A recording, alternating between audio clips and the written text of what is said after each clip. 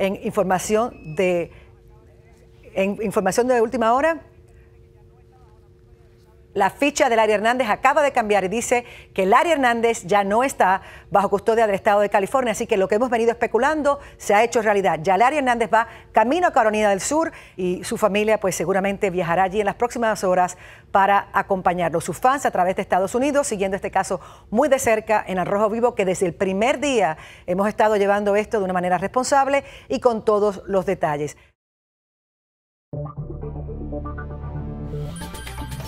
Cada vez que la vida nos estremece inesperadamente, nos damos cita e investigamos para que tú estés bien informado. En el Rojo Vivo estamos conectados con nuestra comunidad, con sus necesidades y sus urgencias. A las 4, 3 Centro. Somos tu primer frente de información.